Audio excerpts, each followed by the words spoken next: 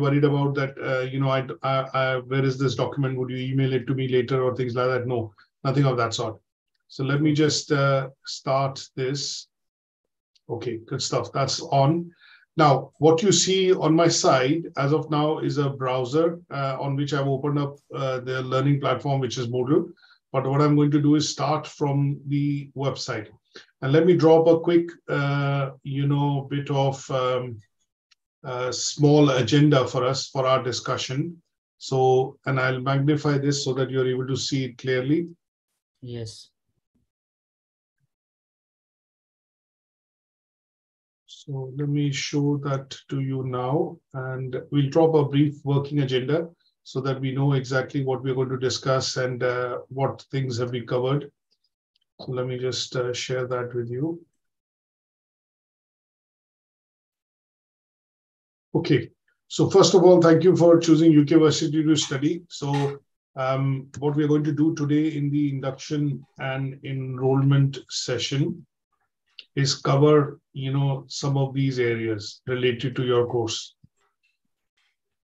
So first of all, I'm going to start by showing you some systems. Although you have got the logins for Moodle, but what I want to do is basically just make you aware of the systems that you're going to be using when you're actually studying with us. So there are 4 in particular that I want to essentially show and mention. And they are going to be just showing you where you can find what bit of information. So it's easier for you to, look for information if required at any given point in time. After this, the short demo is over. I'm going to go into what is called a course overview. And in course overview, I'm going to discuss the units, the course content, how the unit is going to be, how the course is going to be delivered. So we're going to discuss a bit of a study plan. I would like to know what days and time you can attend lectures with us. And there'll be some discussion around things like Harvard referencing, things like command verbs. And I'm going to show you some of the bits and ask you to read some of the bits after the session, just to get let's say a bit of detailed idea of what these things would involve. Then I'm going to go into what is called assessment and feedback process. Now, the reason of assessment and feedback process is at some stage, there are no exams in this particular qualification. So you're going to study 6 modules or units with us, submit 6 assignments because one unit has 1 assignment. But the process through which we take you through in terms of submission of assignment, writing the assignment first, then submitting the assignment, then we do marking and checking, and then ensure that you are passing the work. There's a process that we follow. We will send you some feedback so that you have it for your records and you are able to, have proof that this is something I've studied and I've, achieved this particular unit. And then the certification process will happen. I'll also introduce you briefly to the team. And that would include 2-3 key people. So I have one of my colleagues called Miss Jill. I have one of my colleagues called Mr. Amandeep.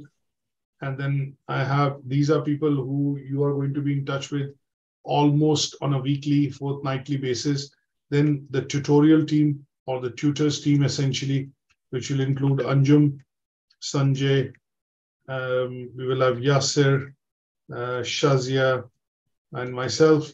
And then there is a quality team, which primarily you might not maybe get to interact that much, but they will look after your certification and, the process of, say, for example, academic reference or anything to do with, progression and things like that. So that would be the case. And then we have 1 or 2 people who are in administration, and they would be maybe getting in touch with you from time to time.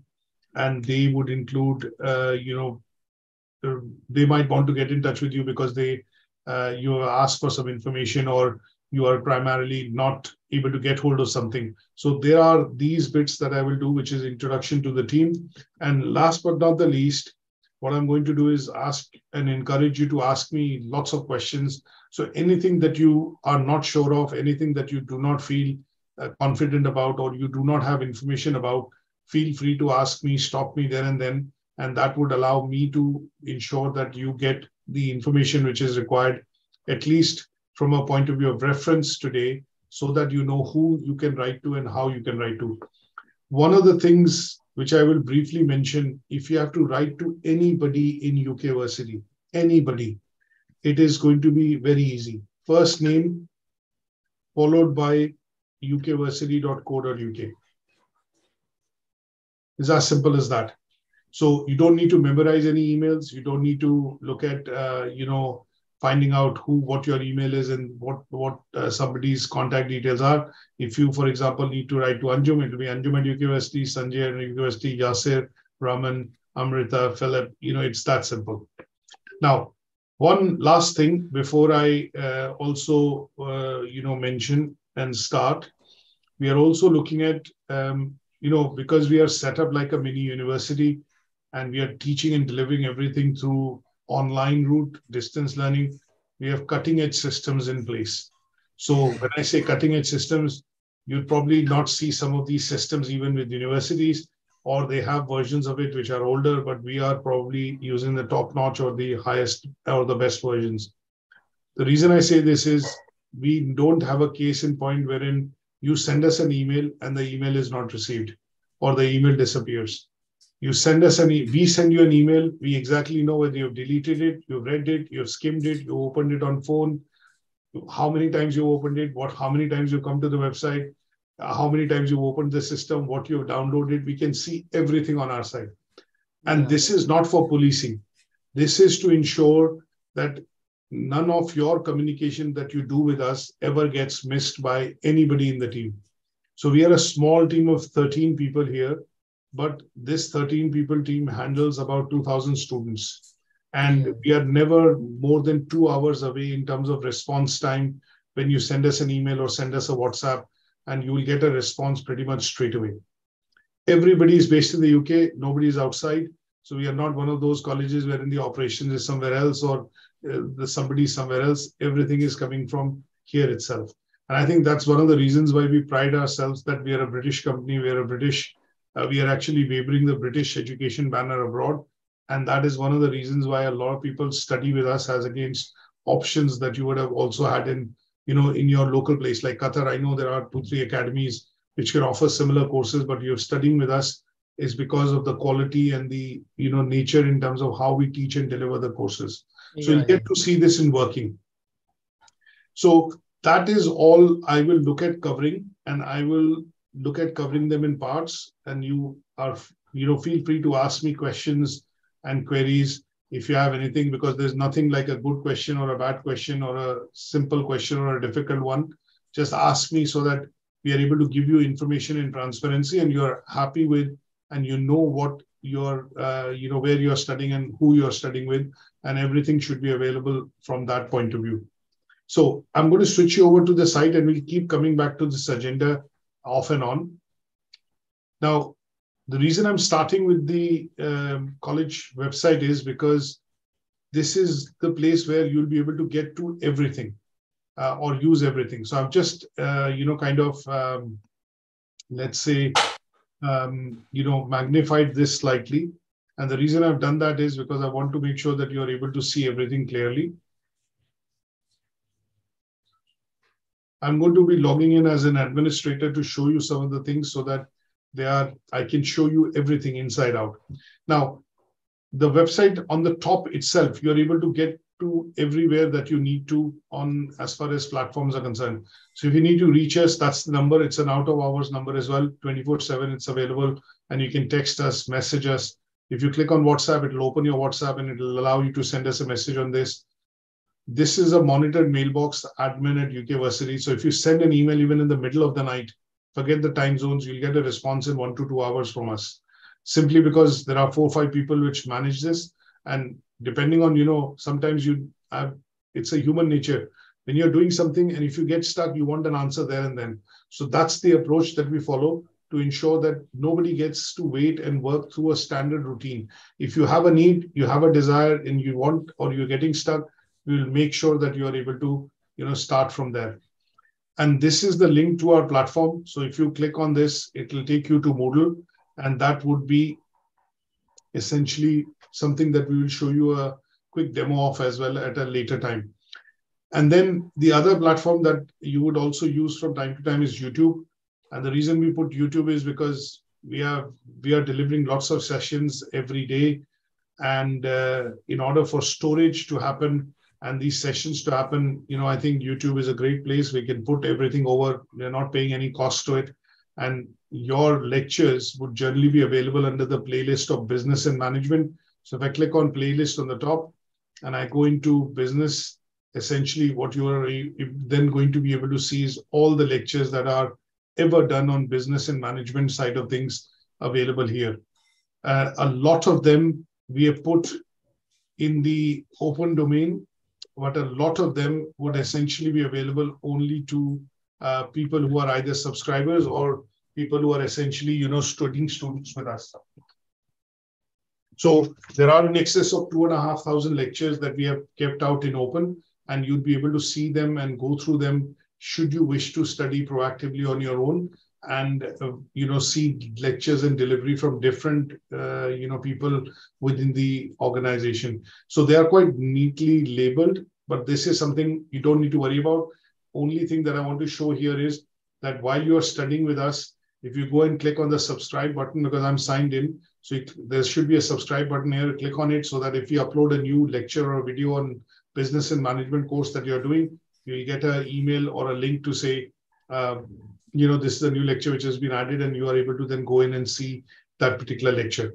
Now, one of the platforms that you're going to be using with us while you're studying is Zoom, like you're using now. So there's not much to demonstrate. We've had no issues in you being able to log on to and get to Zoom in this session. Sometimes in Middle East, some providers block it and you have to be outside the VPN. So we have not had any of such issues.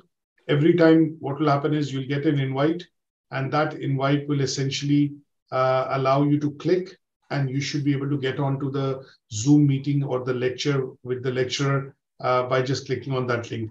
So these are the 4 or 5 different platforms that you're going to be using: Moodle, YouTube, Zoom, and our website. Now, if you wish, sometimes, as you mentioned, you're going to be traveling. Sometimes if you're traveling, you can also have your whole course go with you on your phone. So there's an app that you can download, which is given on the homepage of Moodle. And if you go to the homepage and you scroll down, this is the place where this app is. And you can actually download this particular app free, depending on which platform you are on. Do you use an iPhone or do you use an Android? Android. Okay. So from the Google Play Store, you should be able to download this particular app. And I'll play this quick 30-second video, which will allow you to understand how to, install this particular application on your side. So this particular app, when you download, is called the Moodle app. And this is an app which is primarily from the company itself, which has developed Moodle. There are lots of free apps. Don't download any other free app. Go for this app only, which is the Moodle app. And this, when you set up, will ask you for 3 things when you're trying to set up. So it is going to ask for what is the URL or the web address at which this installation is, the Moodle installation is. So that is called the URL. You will need to type that in, and you know your username, and you also know your password. Once you put it once and save it, then you would not need to type this again and again, because the app is on your phone and the phone will save this. And every time you click on like a widget, it'll launch that app and it'll give you access to the full course material. The only thing that you have to bear in mind is that obviously, yes, because it's a smaller screen, everything is going to be resized to this screen. So your lectures, your presentation slides that you open up, or you look at your recordings, everything is going to come on a small screen size. Now, this is not mandatory, but the advantage for us is that if you have this app on your phone, then we can send you notifications, because there are push notifications allowed on the cell phone. So I can send you messages, I can share my calendar, and you can get reminders, because this app would allow it. You can disable them, obviously, by going into the settings option and disable notifications. But generally speaking, this would be useful because you would have access to your course material anywhere you travel in the world, wherever you have access to the internet. So sometimes we are traveling and you can download the course material on your phone, depending on how much capacity you have on your phone itself. And that would allow you to also say, for example, if you're taking a flight, it's a 3-hour flight, you want to listen into a lecture, put your headphones in, you're able to download the entire course and have it on this, and you're able to go through it as well. So this app is something that you can set up by having 3 things at your end. And these 3 things would typically include these areas, these 3. So that means you need to know where the URL is and your username in small letters always. It is always in small letters, and your password is case sensitive, whatever you have kept. If you want to change it, I've sent you the procedure to how to change the password as well.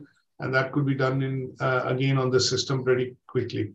Now, if you ever forget your username and password, it's a very simple way of resetting it by clicking on this option, forget your username and password. And what it will allow you to do is either put your username or put your email address, and the system will straight away send you an email with an instant link to reset it. So this is something which is controlled from the system. You don't need to wait for any administrator or IT person to help you. It's just a very simple case of how quickly the system sends a link back for you to be able to log in. Now, in terms of the system itself, if I click and if I log in now by putting my username and password, when you are on the home page, you will see one course that you're enrolled in, and it will show up as a tile here. Now, in my case, because I'm logged in as the administrator, the other option to navigate into the courses, because we offer about 103 or 104 courses, what you'll also be able to do is go into the business tab, and from there drop down and choose OTHM Level 6 Diploma in Business Management. And this will open up the entire course that you are able to see on your side. Today's course and induction, we are actually focused on this part, which is what I'm going to cover with you in the induction session. So this part here that you see is what I'm looking at covering today with you now, and we'll go into details of this as we go along in the discussion. So let me show you this.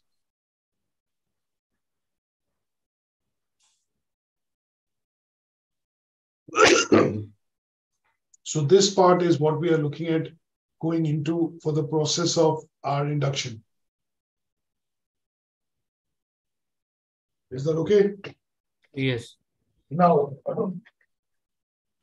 the bit which I missed, I think didn't share the screen with you, was with regards to when you have to do a reset on your username or password. So that typically tends to be here on the top. So if I just sign out for a minute and log back in again. So I'm on the home page right now. You will see one course on your side when you log in, which is the course that you're enrolled in, and you click enter on that, and that will take you into the course. But on the other way of entering the course would be when you log in, and then you go to the business tab on the top, and then choose your level 6 diploma in business management from the top. And that will take you into the course. Is that okay? Now, there are 6 modules that you're going to cover. So they are displayed as table of content. Does not mean that there is no material in this. But what happens is when you click on any of the headings, it will open up the full course for you, or that particular content in the unit it will open up. So leadership and management is the first unit. And the way the material is organized in this course or on the Moodle page, I will take you through it as well so that you know this is how exactly how the material will be available on all the units that you go to. So if I, now one thing which before I go into this, if you want to go back to the home page, there are what are called breadcrumbs on the top in terms of menus here. This. So if I want to go into the unit, I click on a particular unit, for example, this one. And from here, if I want to go back and forth in the unit, the navigation will move to the bottom. So it's left or right. But if I want to go back to the home page and see it like a table of contents, like you read a book, you go onto the top and you click the level before this, and it will show you the whole course again. Okay. Now, Yes. how is the material arranged in any of the units? Let me randomly pick up one unit. So if I go into, say, strategic human resource management, there are going to be 3 or 4 types of documents. One type of document is going to be PDFs. The reason of PDF is because on the phone, they are responsive and you can actually see everything in a small screen. If I open this up in a bigger screen, it will become big. If I open it in a small screen, it will become small. And the font sizes actually do not change. But in a Word document, things would change. That is why they are on PDF. Yes. Now, the second type of documents that you're going to look at are going to be documents which are going to be cloud documents, which is going to be recordings basically. So when I click on the recording, it will open a recording for that particular session which has happened. And this will be a recording of the lecture. The third type of documents in some units you will see are going to be Microsoft documents, a PowerPoint, a Word document, or an Excel spreadsheet, because we want you to download them and they are going to be templates that you're going to use to actually submit some assignments or do some activities. Now, here I want to say something, which you are talking about this recording session. But I try to open this session, but it's showing the message that the video is not exist. Okay, so in some cases, when you look at clicking on some of the videos, sometimes what is going to happen is this is a web file format. But in some cases, like on Google Android or Chrome browsers, what will happen is it'll actually open it up, but it will not render it because of the browser. So in most cases, that problem should not be there. But if you do get this as an error, so for example, if I want to open one up, I'll open 2, 3 up, which are here. So what I've done is I've put a control tab and I've opened up all of them simultaneously. Will now be recorded. Yeah. So as you can see, they will all be working. This conference will now be recorded. Yeah, but it's not working with me. That's why I asked this question, because I try to open this one. So what we are going to do in this case would be to basically, if you find any of this link not working, this is a good question that you asked, but sometimes, depending on the browser and the version of the browser you're using, if they are not working for some reason, then one of the things that you can do in terms of getting hold of that recording is to email one of my colleagues and he will be able to send that to you, Amandeep. So he is going to be one of the persons who's going to be, in regular touch with you. And what he normally does is, if a session has happened, like I'm doing the session now, after this session is over, the recording of the session, he's going to email that to you on the email, a link of that recording, so that you have it.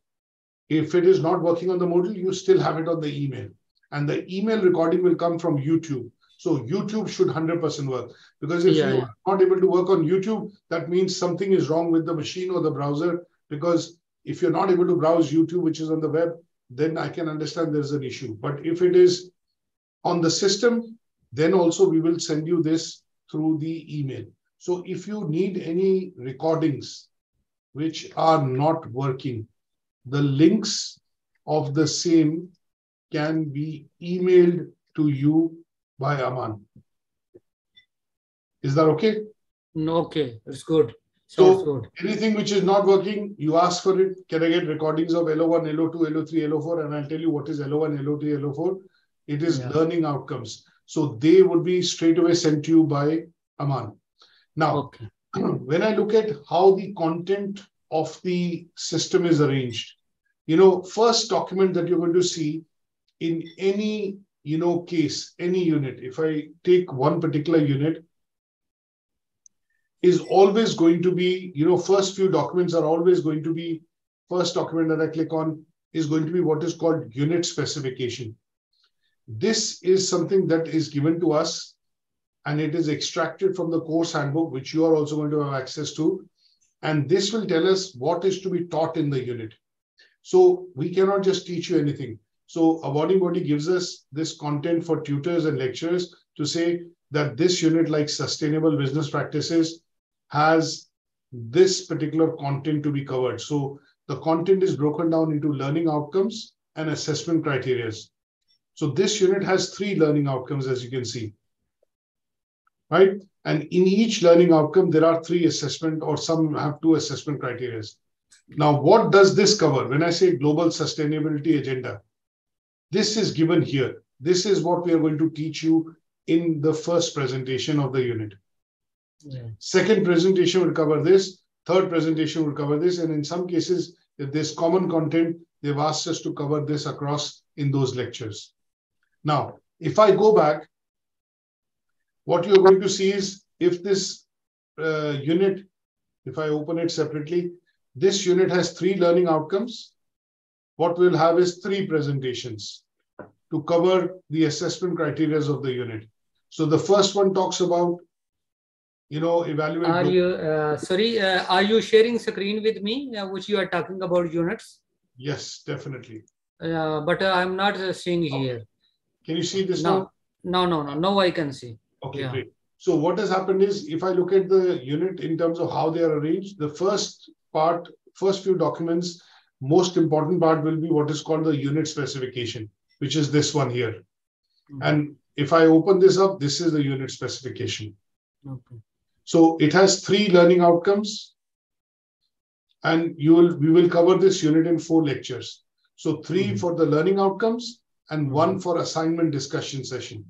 So this unit we will study in about 4 weeks, right? Okay. Some units have 4 learning outcomes. Some have 5 learning outcomes. So if I let's go into financial decision making.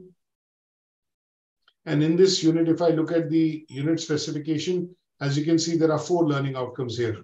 Yes. So we are going to cover 1 lecture for 1 learning outcomes. So this unit we are going to study in 5 weeks. Now, what do we cover in the learning outcomes? We cover this content which has been given by the awarding body. This is learning outcome content. This is learning outcome 2 and 3. This is learning outcome 1 and 3. And this is 4. We can't just teach you anything. So the presentations that we make are based on this content to be covered in detail. So if I go back and I look at learning outcome 1 presentation, if I open it here, you would see that this presentation will cover everything which has been discussed in terms of the learning content for that unit. We'll start with different types of organization, go into details of major legislations, major types, and then go into some of the assessment criteria what are required to be covered. Okay, if I show you any other unit, for example, this is sustainable business practices. If I look at the first presentation, sustainable business practice covers learning outcome 1. This is we'll start with some key terminology, importance, then go into assessment criteria, 1 by 1. So we cover everything in detail, right? Our presentation slides are very worded because unlike when you work in the company, we have always learned in trainings, don't put more than 5 bullet points, not more than 30 words. But because we know that most of our learners are mature learners, they study from our slides. So these slides that we have created are created from books, and they are very detailed so that you get 70 to 80% of the knowledge required for that unit from the slides itself. So they are quite detailed, and this is what will be covered in the lecture. So we are not reading from the slides. But if I'm teaching this particular unit, I'll talk about sustainability, factors which affect sustainability for a company, things like corporate social responsibility, water sustainability, recycling, you're looking at sending materials to landfill, the triple bottom line concept. So I'm going to be talking about what is required to be studied in the first learning outcome. And I will give examples, and I will take you through the theoretical parts in detail so that you know exactly what we have studied and what is required in this particular presentation. So this particular format will be covered and will be the same all across. When we look at presentations and we look at theoretical frameworks and any material that you expect to learn from on that unit. And it will cover all the details which are mentioned here. Is that okay? Yes. Now, other documents that we'll have, just briefly going back to one unit so that you're able to understand. The other documents will be recommended books. So if I just go back into this particular document of recommended books, these are the recommended books by the awarding body. So we are not going to give you any books, just any books. We are going to provide at least 1 or 2, or in some cases 3 of the recommended books that are required for studying this particular unit. So if I see and open these books, these are traditional academic books that you would get from the library, buy from Amazon, and they, because we are delivering it online, they are all integrated into your system. Now, these are extensive books, 600-700 pages long, just like academic books are. If you're looking at studying in detail, we will tell you what chapters are to be studied, which are related to the content of the unit. And we'll, in some cases, tell you the pages as well. Because, you know, if you were studying this course with me for 2 years or 3 years, you'll probably go through this thoroughly. But because I'm a teacher and I've used these books to create presentations, I know exactly everything in the book, where it is and how to find it. These are the bits that we have integrated into the course for every unit. It is not just one unit. Now, in some cases, we have bought all the books because the awarding body content is going here, there, up, down, everywhere. And we can't find that information. And that is where they've recommended 4 books. So over the years, we have taught this course maybe 50, 60, 70 times. And what we've done is we've chosen the best books from the recommended list so that it meets and covers all this criteria. Okay. Now, when we look at the books, after that, what we've also done is we've given you what is called the assignment, which everybody is going to attempt when they complete the unit. And once the lecture is over, we are going to do a detailed discussion on the assignment as well to tell you how to go about completing and making this assignment, putting it together literally. So this is the assignment brief that you will find on all the units, and it will always be ending with the word assignment. For every unit, there's an assignment brief. Now, for you to understand how the assignment has to be done, we've also created what is called a sampler assignment for you to look at. Because, let's face it, for some of us, it is back to school. We need to know how an assignment looks like. How do we do it? So we have also provided a sampler assignment for you to look at. So this unit, you will be required to produce 2 files. One will be a Word document and one will be a PowerPoint presentation. And OTHM's point is it beautifully explains what is the output required to pass this unit. So if I go into the end of it, as you can see, after the scenario, they've said part 1 of your task is presentation, and task 2 is essentially a Word document or a report. So the output to pass this unit would be a presentation of few slides with 300 words as speaker notes and about 1200 word report, Word document to complete this assignment, to pass this unit. So you're looking at about 2 to 2,500 maximum words to be able to write this particular assignment. Now, what we have done, in order to ensure that you have a good idea, we have created task 1 as a sampler, which I showed you. And then task 2 also as a sample is available for you to look at how this would be done if you were to submit this assignment. Is that okay? Yes.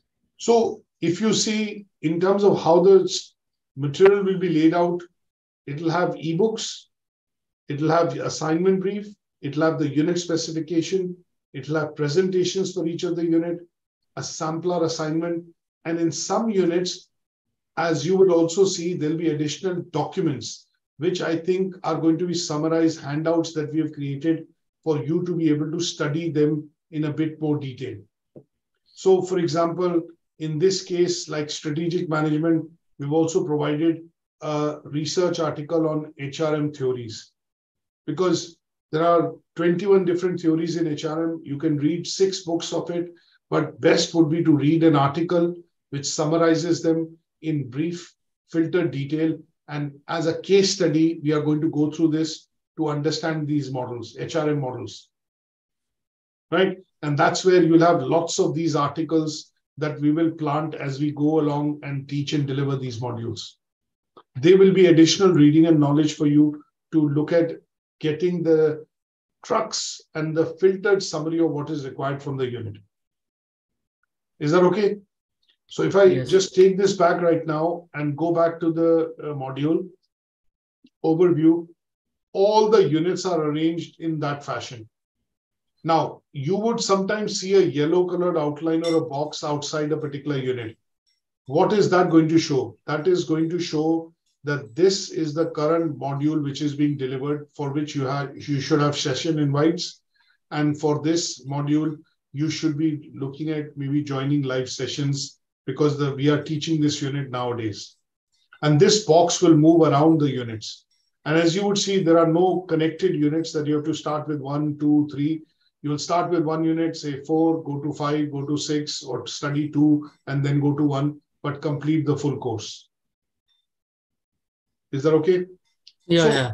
That is the system to talk in terms general about the various systems that you're going to be using as far as the course is concerned. Is that okay? Yes. Any questions on this? Yeah, actually, I want to know about this one. When we will start the first unit, like which can you show on the screen this one unit? So we are going to look at drawing up a schedule maybe later towards the end of the session, and that would essentially be looking at talking to you which unit we are going to start. Yeah, I don't know as of now at the moment, because I'll have to check with Jill, and Jill will inform what is the schedule, and you will get that schedule by close of play today after the session. Okay, okay. So it's mean which unit you will decide that will be ongoing, and the video session will be accordingly. That is correct. Absolutely. Yes, yes, yes. Okay. But we are not going to start you off in the middle of the unit. We are going to start off with a new unit. You are not starting that I've missed one or I have to catch up with this one. No, we're going to start a new unit with you. That's why that will. Yeah, that is good. That's good. That will be good for me, because I will understand all the circumstances. That's great. That's great. Yeah. Just give me 1 second. Okay.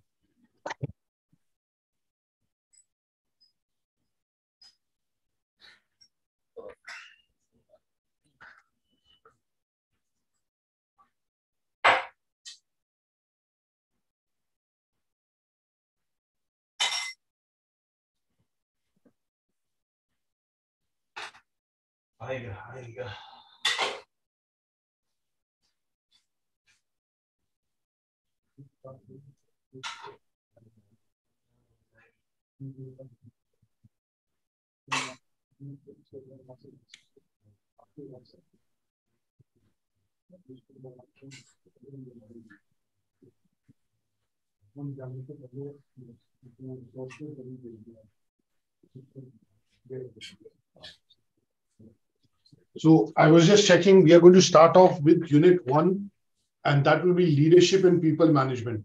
Yes.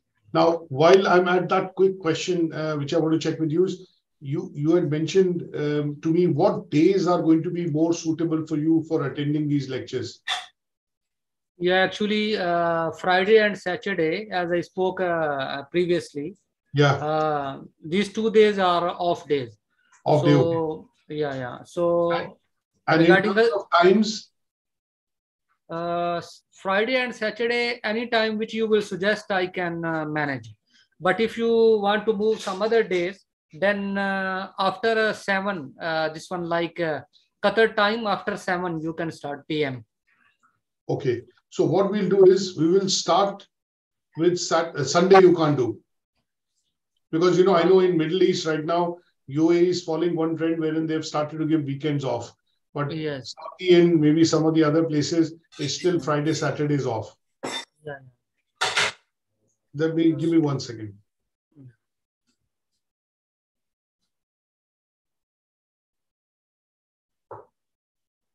So if you look at Friday, 3 p.m., would that work for you? Because time in Qatar right now.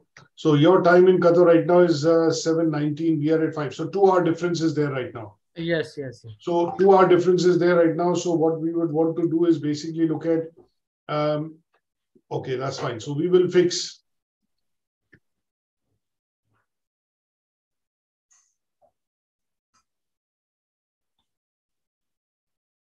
And then Saturday, what I'm going to do is basically keep the same time, 3 p.m.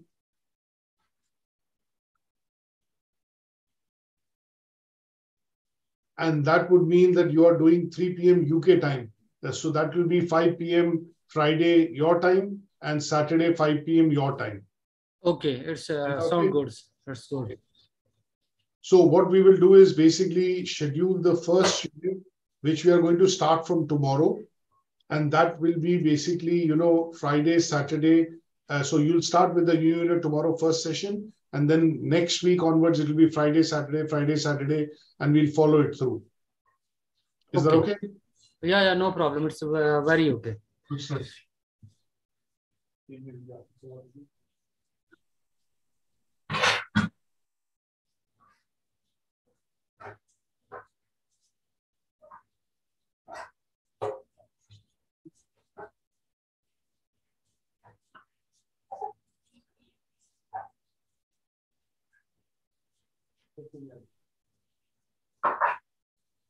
So that's done, and you should get the invites, in a couple of minutes after we complete the session. So tomorrow you'll start with the first learning outcome to the unit, and then next week onwards it'll be Friday, Saturday, and that is the time that we'll keep rolling as far as sessions are concerned. Yes. Okay, so that is fine. Friday, 3 p.m. times would be 3 p.m. UK time. We'll have to do some adjustment with you, but I think it should be fine because when the clocks go back on 30th of September or so, I think 30th September, 25th October, a couple of weeks away, but then the time difference will become 3 hours. But for now, it's okay for the next couple of weeks, 6 to 8 weeks.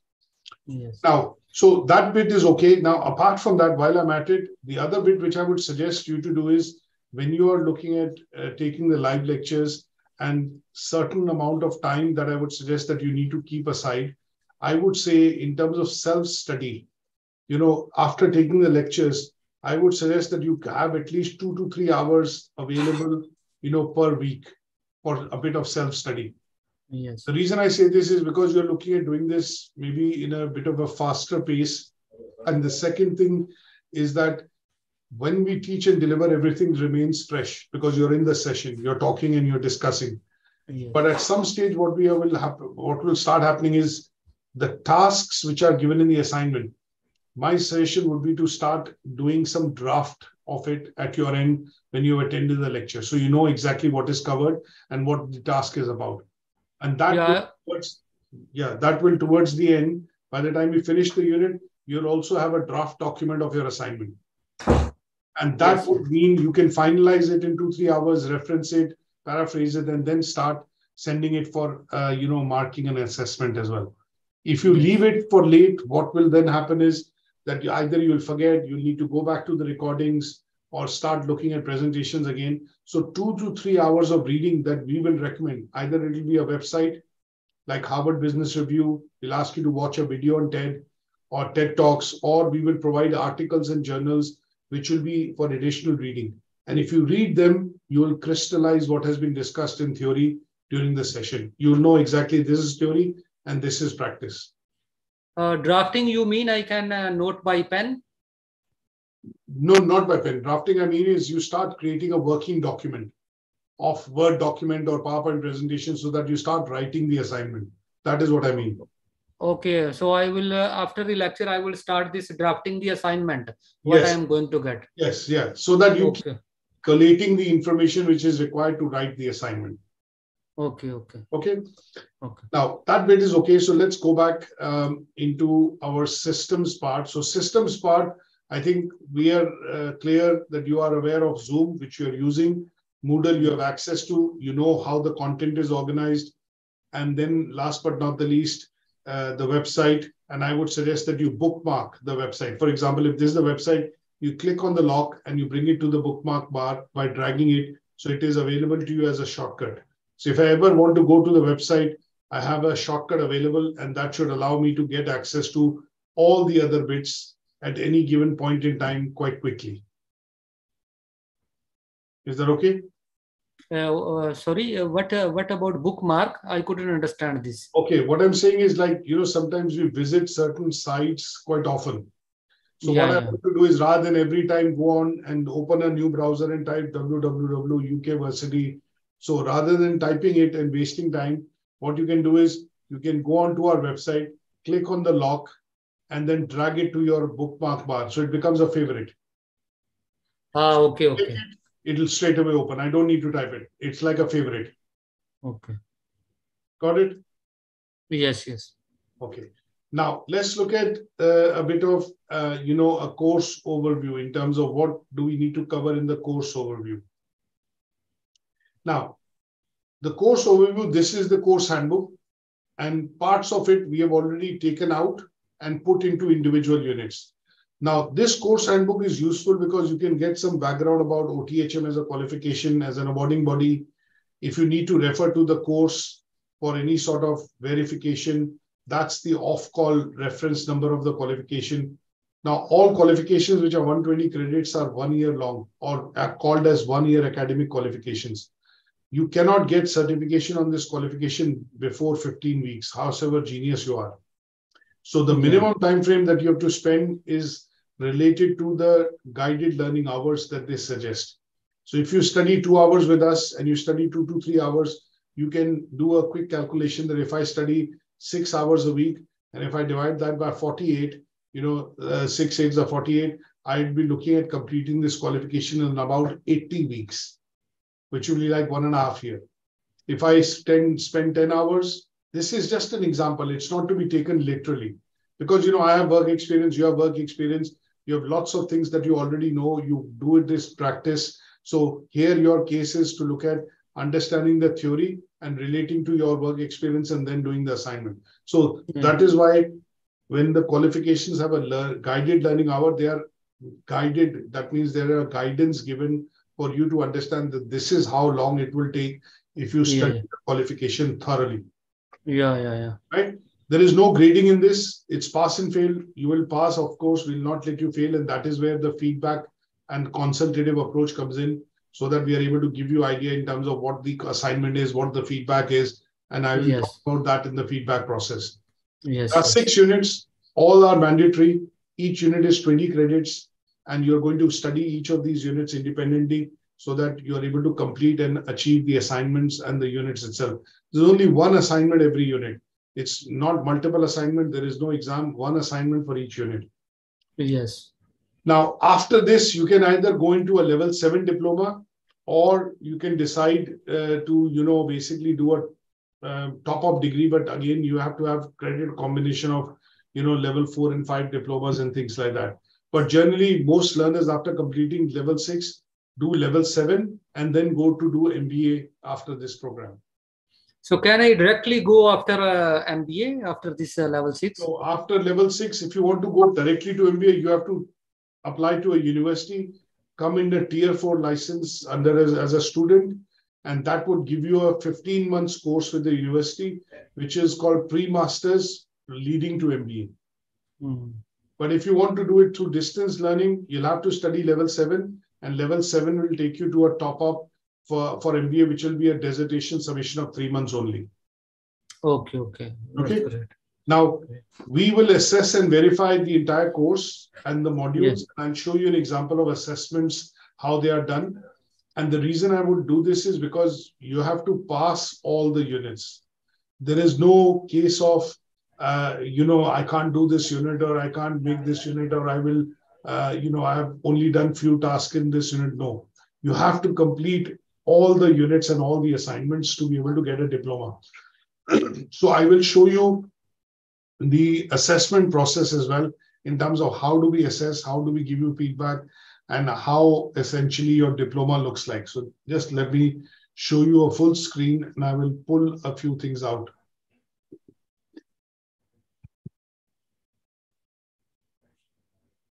So let me just show you 1 or 2 things.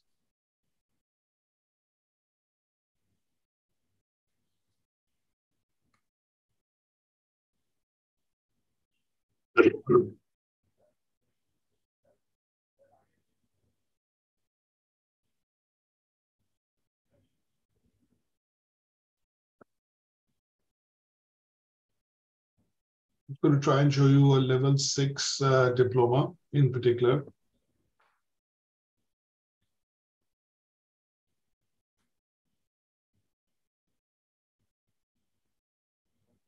Okay, so what I will do is show you first one or two things, which is just about there.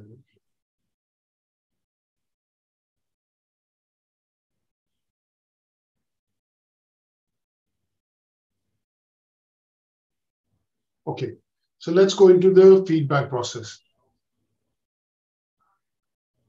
So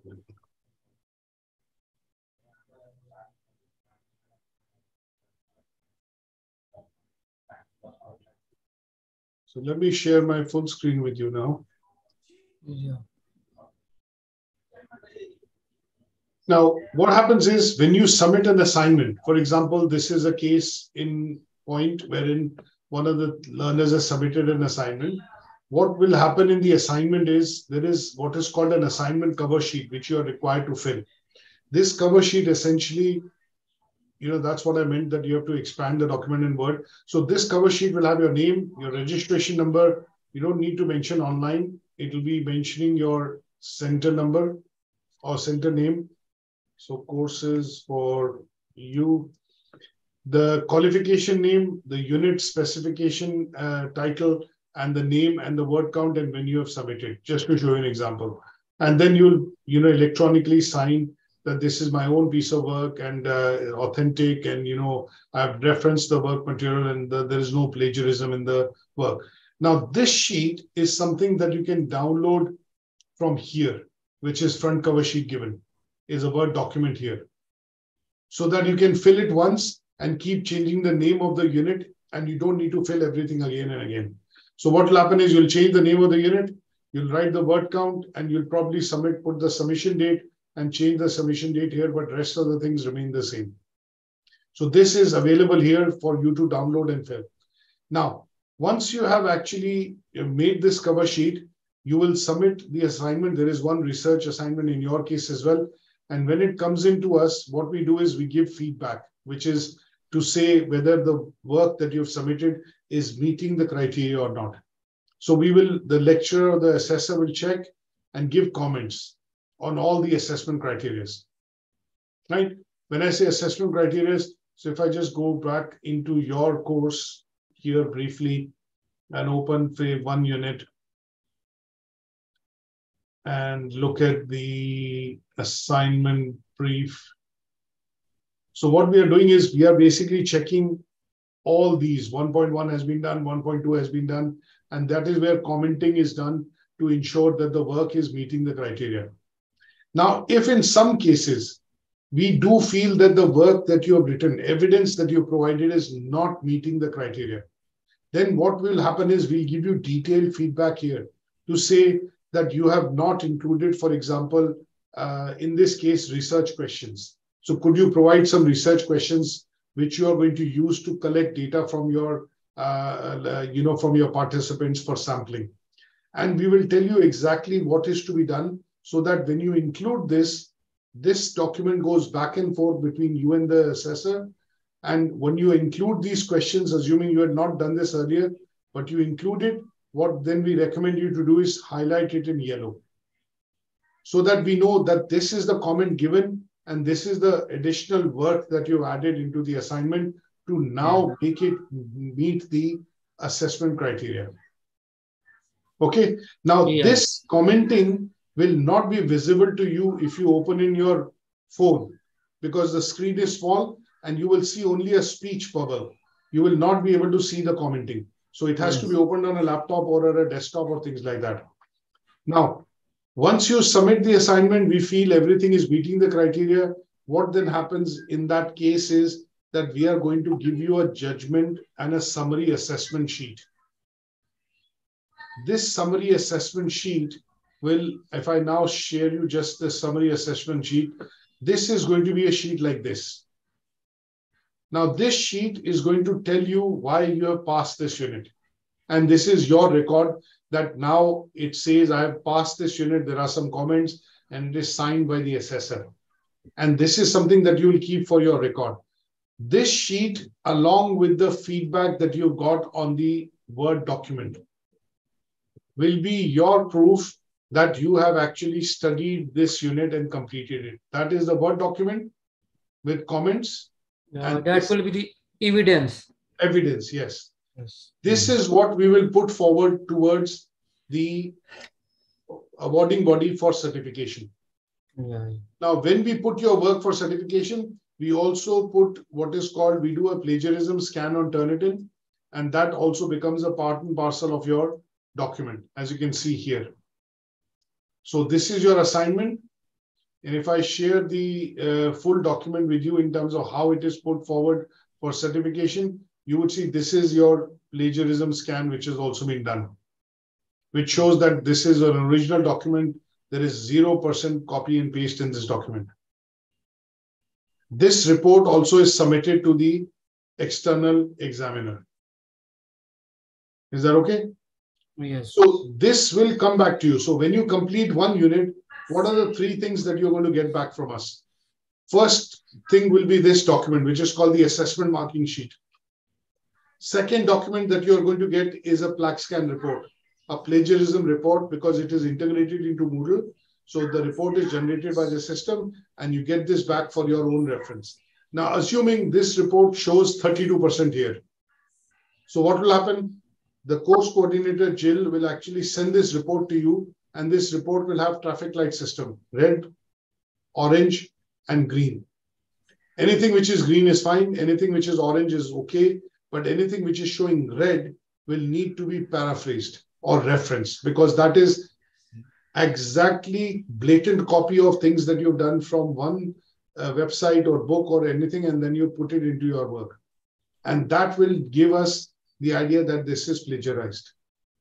So if some cases we find if it is going over 20%, then you are going to get this report back, and that report will be given to you primarily to address and look at how to do away with the areas wherein you have to do paraphrasing to remove similarity. And the third document is going to be your report, in which you have comments from the assessor to say that why you have passed the unit and how you have passed the unit. Is that okay? Yeah. So this part is basically the feedback and assessment process. Now, what happens in this case is, if you send me an assignment, I mark it, and I ask you to make some changes. You make the changes, you send it back to me, and I still feel that the assignment is not meeting the criteria. Now, we are not going to put another comment on it and send it back to you. What will happen is we'll set up a schedule, a Zoom tutorial with you for 5, 10, 15, 20 minutes, and we'll discuss verbally. And because sometimes it's a case that I'm here and you are here, or sometimes there's a case my expectation is here, but you are here. So what we have to do is tell you exactly where we are going wrong or where things are not meeting. So that's very beneficial. Yeah. So talking face to face would help resolve that quickly, rather than university style. No, take it back, do it again. No, we don't do all that. Yeah. So we'll straight away come back to the point to say, let's do it this way. Now, the other thing that you have to look at is, once the feedback and process is over and you have achieved the units, all the 6 units, for example, then at some stage, what is going to happen is that we are going to start the process of your certification.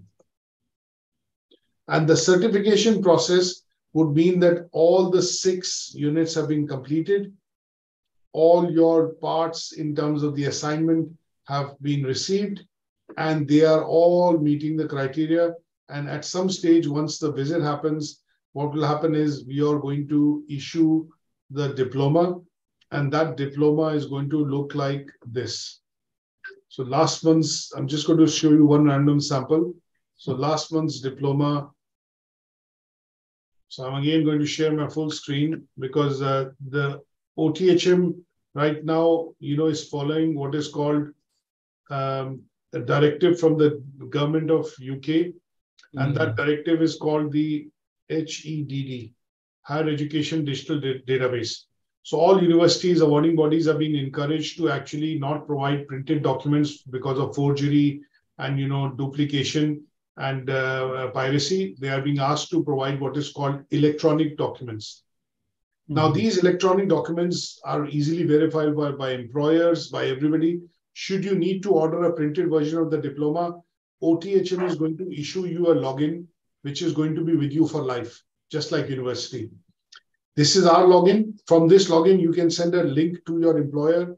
You can download the copy of your diploma. You can electronically verify it, and you can do lots of other things. And this is something which will come to you when your certification has been released by OTHM. So make sure that you save an email from OTHM, which comes, and that will give you the logins to their digital portal. Okay. Now, what you see on the screen is there's an example of a diploma which OTHM issues. It's a two-part thing. First part is going to be the diploma, which has the name of the qualification, your name, awarded, and all that. And the second part is basically your transcript, which shows, the qualification and the units that you achieved. Is that okay? Yeah. So in all cases, all qualifications are being issued like this now. And what I do is, if I show you right now, because we are doing a video call, if I scan this barcode, which is on the diploma from my phone, it will straight away show me the verification on the OTHM website that this is an original diploma. So I don't need to wait, or I don't need to do anything, and it will straight away show me the copy of the diploma on the OTHM portal. Yeah. And this is useful for employers as well, because this allows electronic verification to happen rather than me waiting and sending an email and things like that. Yeah. So once your assignments and everything is complete, certification normally takes, I would say, 7 to 10 working days to happen. And that would be the case in point in terms of how OTHM will issue the diploma. You will get an email automatically from them. And obviously, we will tell you that the diplomas have been issued, and you would be able to log into the system and obviously check and get a copy of that. Is that okay? Yeah. Good stuff. Now, on the bits that you need to, I would suggest that you need to look at. Now, in the UK education system, everything is referencing. We need to give credit to the author, publisher, inventor, scientist who has created that thing. So we follow what is called Harvard referencing system. So there is a presentation that we've created on Harvard referencing, which is basically, there are lots of different types of referencing system, but Harvard referencing system is also called author date style system. That means you write the name of the author, followed by the year in which they invented or published that material. Referencing can be done in two ways. It can be done through books, articles, and journals, or from electronic published resources like websites. Now, when you do referencing, there are two ways of doing it. One is you put direct quotes. That means I have to put the definition framework as it is into my work, and I have to do that by including them in what is called inverted commas. And if I read something, but I write it in my own words without changing the meaning of it, then this is called paraphrasing. Okay, so these are the two ways in which you can do referencing. And referencing can be done in this way, because if you have one author, you write the name followed by the year. If you have two authors, last name. If you have three authors, their last name. And if you have more than three, then you write and use the word ATHE. That means Morris and Company, Morris and Team. Now, sometimes when you refer to certain things and you bring it in your assignment, for example, if you mention 4 P's of marketing, which is price, place, product, positioning. Now, when you look at the definition of segmentation and 4 P's of marketing, you will have to write the definition as it is. Because even if I read it, I cannot paraphrase it, I cannot change it. So this was invented by Jeremy McCarthy. And in case, if I pick this up from, say, a particular book, from a specific page, and I'm quoting a specific paragraph, then sometimes you have to also write the year and then also write the page number from which this definition is taken. And this is called in-text referencing. That means you're being very specific to the point of where this text has been taken from. And if I or somebody else who's reading our assignment has to verify, can actually go to that book and page and verify it. So this is how you do referencing, and this is explained in this presentation. There is also a video that we have, and when you publish bibliography or references list at the end of your document, you mention everything. So if it says Jerome McCarthy and Hatcher C in the year 1996, this is the name of the book, where it was published, name of the publisher, everything is mentioned. So if I get hold of this book and I go to page 56, I can see the definition of segmentation as defined by them. So this is a bit of reading that you will need to do to get yourself up to speed with referencing. And how do you do referencing? If you want to visually see why referencing is required, there's a video that we have uploaded here. And this video is available on YouTube. You can play the video here as well. And in a couple of minutes, it will take you through the full process of how you do Harvard referencing. So actually, my question is here, why this referencing is necessary in this? It's a very good question. Two reasons. One is, when you're putting together assignments, what we have to do is we have to put together something which is going to be factual and accurate. I just cannot pluck anything from the air and then say this is what it is as proof. You need to be able to justify. You need to be able to give a source of why this is the proof. So in that to happen, you have to go back to academic sources, which is where authors, scientists, publishers have actually done research and then come out with that material. So that is why referencing has to be done. Now, if I look outside and if I say it's raining, how would you believe it is raining? Or if I say that it has been raining in Manchester for the last 7 days, would you believe this? No. Or in some cases, you might have a doubt, how can it rain for 7 days? So where will you go? You will go to the BBC weather website and check the weather and see whether it's been raining or how long it's been raining. And because I have put this in my assignment to say that this has been raining, and I put BBC, weather 2023, then you can actually check whether I'm correct or I'm wrong. And that is where it helps build authenticity and factualness in terms of the information I'm writing into my assignment. Yeah, very nice. Now, the other thing, it is not necessary that I need to reference. That is also correct. So flip side of it, the second reason. Sometimes I can read a lot of things because I have knowledge, I have experience, and I can write them in my own words. That is amazing. So when we use the word referencing is when we are giving credit to somebody else who has created this work, and I'm referencing it in my work. I'm bringing the exact mention of that in my own work. And that is where, because I'm giving credit to the author, I have to say that I'm referencing it. Now, if it was a case wherein I am actually reading it and then I'm writing it in my own words, then towards the end, I still need to give credit, but I will create what is called bibliography. That is list of sources from which I've taken the information, but I've written it in my own words. So when you do your research as a research project, if you have to do a research where you go about collecting data, sampling, and questionnaire, and you speak to the participants, you give a bibliography because it is where you have gone in and done everything. Do you see the difference? Yes. So in your assignment, you could have some referencing and you could have some paraphrasing. But referencing would be required if I say, like, Newton's laws, just talking as an example, that there's a third law of Newton, every action has an equal and opposite reaction. Now, I have not discovered this. I have not proven this. Who has proven this?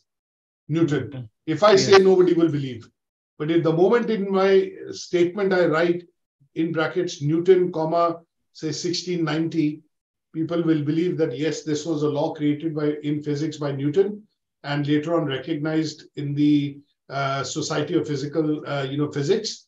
And that is why it has become, and you are referencing it, it means you have credence and credit given to the person who discovered it. And that is why referencing. Yeah. Is that okay? Yeah, but if I write my research, could you explain it a little more? If I do something myself or I observe something and I write in my words, so it will become in paraphrase? Yes. So I'll show you exactly how you will need to do this. So assuming this was an assignment submitted by me, okay? Yes. And I wanted to give some background about COVID here, right? So I'm going to put, I've read something on the OECD website and I want to write something about COVID as an introduction, right? So I will say COVID-19 pandemic has devastated people globally. There are over 20 million deaths reported across various countries.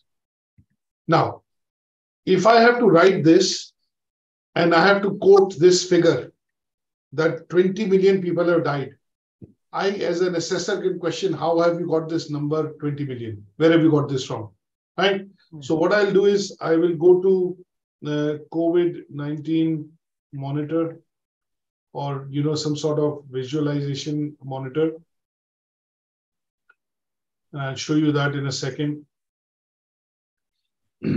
So I'll have to switch you, or basically let me show the full screen because it'll be easier. Yes.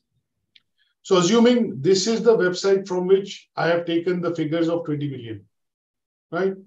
Yeah. And I've read this report because I'm doing a research on how was the airline industry affected because of COVID-19. So I have to give some introduction about COVID-19 pandemic. And I've read this from this report, right? So if I download this report, this is a report, and this report somewhere says 20 million people have died. Now, in order for me to make this bit credible, I have to give referencing. How would I do that? So here in this case, what I'm going to do is, just give me 1 second.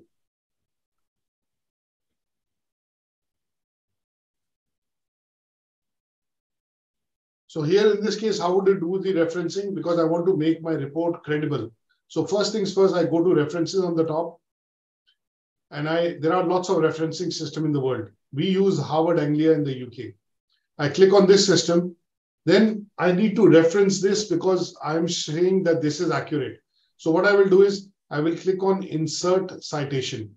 This will open up a pop-up window and it will tell me what source am I using to quote this. Now, this is a report, right? So instead of book, section, article, journal, I will choose report, right? And then I will fill this up. So this is a report by, for example, who has published this particular report. If I just magnify this and I go back. So this is the link I need, but I will go back in a second. So this is a full report, which obviously is a summary, and I will, okay, here we go. So this report has been published by Gideon Mendel. So the author of this report is Gideon Mendel, which is I've got here. Now, what is the title of this report? I need to open the report. Title of this report is Welcome How COVID-19 Affected People's Life. This is the title. Yeah. Who is the publisher? Gallup. In which city it was published? Go back to the website and I'm going to look at which city. So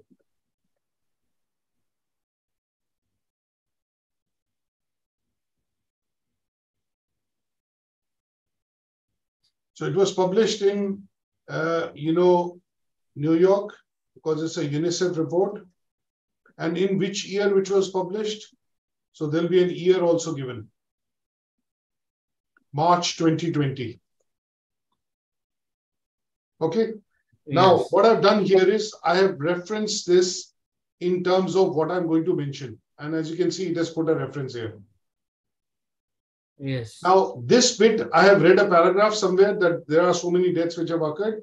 And when I start quoting statistics that, this worldwide, there were more 6 in 10 deaths and all that stuff, I need to be able to reference this data, because what is the sanctity of this data? 41%. Where am I getting these figures? So I need to reference. And that reference will come from by inserting a citation here. So again, going back to the citation, if I look at now in this detail, I will look at Melanie March, who's the author.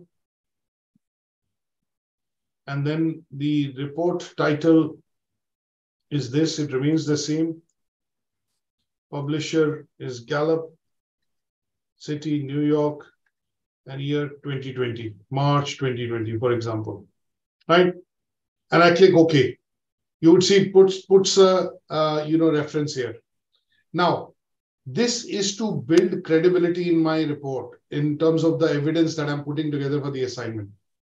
Okay, now that I've done this, if I keep continuing this process and I go back towards the end, and if I follow this as a rule, what I need to then do is just click this bit and it will bring my work automatically, alphabetically arranged with all the details that I provided. Yeah. And that gives credibility to what you're compiling and evidencing in your report. Yes. Okay, now this is bibliography because I'm using writing in my own words. If I had cited this as work, then I need to give sources, work cited. Yeah. And I will change this to work cited. So it will bring all the sources. Is that okay? Yeah, okay. Does it answer your question? No, it's okay because this is bibliography, right? I'm writing by... But if I was using theory, I would use work cited. Because what I will do here is, I will copy and paste something from the report as it is that I did. And I have to put this in inverted commas as, so as per the Gallup report, comma, inverted quotes, and then close this with inverted quotes. I've copied it as it is. And because I've referenced it, it will not be seen as plagiarism. So this is referencing, inverted quotes, and this is paraphrasing, which is bibliography. Got it? Yes. This is bibliography, paraphrases. This will come in as bibliography because I've read something in the report and I've written it in my own words. Okay. And here, because I've copied it as it is, I have to put it in inverted quotes, and this is referencing. Yes. Okay? Okay. Now, so what I would suggest in this case is that when you look at Harvard referencing, maybe new to you, you might need to go in and look at this video and go and refresh Harvard referencing after our discussion on the induction. Okay.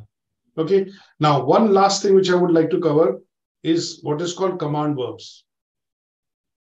Now, command verbs are essentially words which define what the task is asking you to do. And again, here I would open maybe an assignment brief so that you are able to understand the difference. If I know the meaning of the words, then how easy is it going to be for me to be able to, do that assignment? Yes. So if I look at the assignment brief here, the task here in the assignment brief is asking me to say describe, right? Yeah. Now, let me do one thing. If I delete the word, describe. Don't read this word. Don't read the word explain, suggest, consider, evaluate, explain. Now, if you read the task, it says the reward system in place in 2 organizations of your choice and compare them with motivational theories. So what do I need to do with the reward system? Do I need to explain it, describe it, define it, evaluate it, assess it? Because this word tells you what is required to be done in the task, that is why it is called a command verb. Is that okay? Yes. So this word, if you know the definition of it, now describe and explain have differences. Describe means I have to write arguments as paragraphs. Explanation could be I could explain in 2 lines and then write 2-3 bullet points, and that would be acceptable. How would I know this? This I would know if I know the definition of these command verbs. So this document, in all the 6 units that you study, there are going to be 24 different words which will come. And they are defined here. Now, if you know the definition of these words, so if I say describe, provide a detailed explanation on how and why things happen. And when I say explain, or if I say define, that is this. So if you know the meanings of these words, then you are able to compile the evidence in a much better way and provide the evidence in a more convincing manner.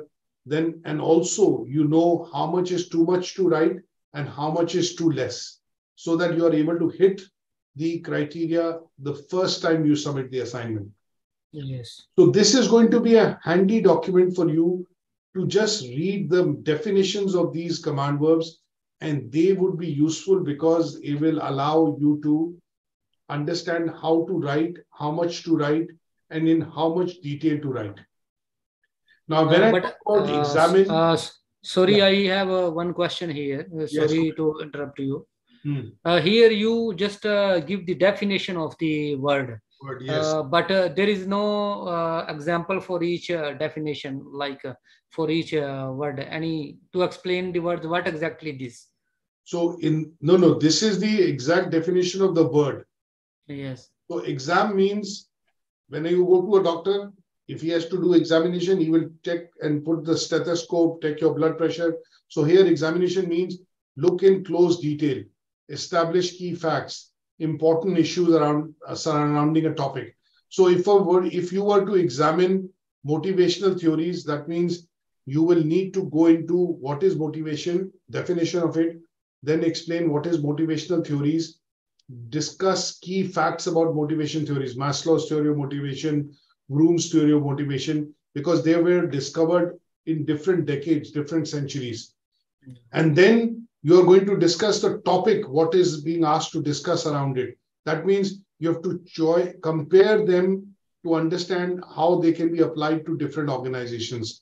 So here you need to give reasons and establish facts, how they are applied as motivation within the organization. So Maslow's theory is carrot and stick approach.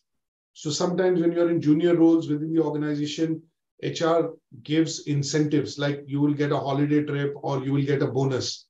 But if the same theory has to be applied to a senior person, in somebody in middle management, they would give them maybe some sort of an award or a recognition letter. But at the top level, it could be employee stock option plan or profitability percentage or something like that. So that is the application of theory you are explaining by examining this, and that is why the definition is given here. Yeah. So example-wise, exactly, I won't be able to tell you, and that will come from when you look at a sample assignment to understand how much to write. And because the sample assignment has been given, we have looked at somebody's work who has actually done everything to the T. So he has made sure that he has followed the command verb, he has made sure the evidence is detailed, and that is why good samplers have been provided here. Yes. Is that okay? This is something that we will come to when you come to start doing your first assignment. Don't worry about it. Yeah. But for now, it is just a reading that you have to do to understand that these are command verbs that you need to be aware of. Yeah. It's okay. Is that okay? Yeah, it's okay. Good stuff. So that brings us to the end of our discussion in terms of course enrollment. So we have covered everything that I wanted to take you through as an overview on the course. And you would have also received emails, from my colleague with regards to the session invites for tomorrow. Yes. Yeah? Yeah. Good stuff. So are there any questions, at least that you want to ask me immediately for the discussion that we've done? Yeah, actually, I understood your way of teaching is very good. I really appreciate, and most of things I covered. But I will practice when it will be start happening So that will be more comfortable for me for understanding. Then that time when the lecture will be, then I will be able to do a lot of questions and understandings, and that will be a good experience for me. Absolutely, yes. So that's why the sessions, Yeah. are done in order for you to, Yeah. be able to speak to the lecturer and also be able to, ask queries or questions. Assignment wise, you don't need to worry about that much simply because you need to go through the units first. Yeah. And at some stage, when you have gone through the units, what will be then done is at the end of it, we are going to do an assignment discussion session. And that assignment discussion session is going to take you through the first part of how things would be, essentially done. So don't worry about the assignment part of it right now. What you have to do is you have to essentially look at right now getting to grips with some of the things that you will be doing and encountering while studying the course with us. Yeah, I want to say something about this. Really, I want to share my feelings with you. Sure. I know all the institutions and a lot of organizations and institutions, but I'm really happy and enjoying this one because you have provide us a detailed information about this course. And other institutions and like colleges, online colleges, not offering these things, and this is the best point. Any candidate can learn more and grow in this way. So I'm very happy and I really appreciate this deep explanation and with method of teaching. And I hope I will grow, inshallah, and I will be a quick learner with the method. I'm fully satisfied. That's perfect. No problem with that. And I really appreciate your feedback. So what we are going to do is obviously today, this session is a bit of a loaded session because there are lots of things and you used to some of the bits. So I'll send you a copy of this recording after the session. And then when you start joining the sessions, you will also, the first unit that we are going to teach you is going to help you pace up with the way we are going to teach and deliver the course. And that will also help you adjust into a routine. And then towards the end of it, when the actual discussion on the assignment will happen for the first unit, that is where I would suggest that some of these things that I've covered today will come in handy and you would be able to ask more meaningful questions. Okay. Okay, boss. Okay, good stuff. So hopefully, we will get to meet up during some of the sessions that I also will take in one or two of the units. And at the same time, what I'm going to also do is ensure that, when you are studying with us, you're also learning, and obviously a lot of soft skill development will happen, keeping in mind the use of IT in some of the systems. And obviously OTHM's assignment are very useful because they do not ask you to produce documents and pages of document. They actually break assignments up into very useful exercises, presentations, mind map, case study, reflective essay, which are things actually we do on a day-to-day basis.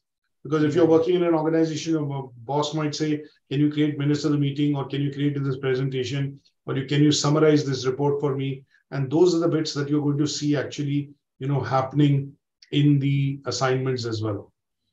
So, inshallah, useful for you to study this course as well, to understand and make use of IT from a point of view of output required, for the course.